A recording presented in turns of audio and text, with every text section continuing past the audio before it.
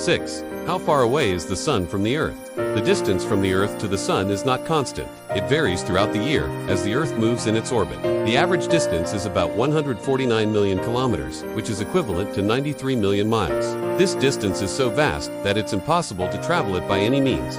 Even at the speed of light, which is approximately 300,000 kilometers per second, it would still take over 4 minutes for the signal to reach the Sun. 7. What are the other stars in our galaxy? Our galaxy, the Milky Way, contains hundreds of billions of stars. Most of them are located in a flat, disk-like structure, and the Sun is just one of those stars.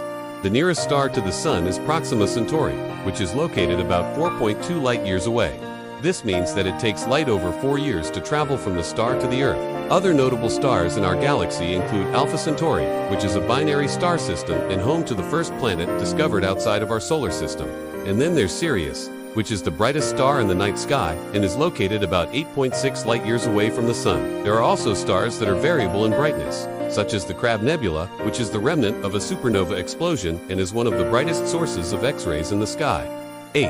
What are the other galaxies in the universe? The universe is vast and contains billions of galaxies. The nearest major galaxy to the Milky Way is the Andromeda Galaxy, which is located about 2.5 million light-years away.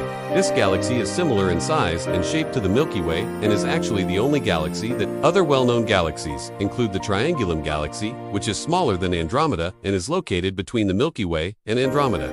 And then there's the Large Magellanic Cloud and the Small Magellanic Cloud, which are two satellite galaxies of the Milky Way located in the southern hemisphere. These galaxies are irregular in shape and are home to some of the most star-forming regions in the local supercluster. There are also many other irregular galaxies in the universe, such as the Sombrero Galaxy and the Black Eye Galaxy, which are named for their unique visual features. And then there are the giant radio galaxies, such as the 3C295, which are galaxies that have huge radio-emitting lobes that extend thousands of light-years from the nucleus. These galaxies are thought to be the result of interactions between galaxies or with the intergalactic medium. It's important to note that this is just a tiny sampling of the galaxies that are out there. With new discoveries being made all the time, the universe is truly vast and full of wonders.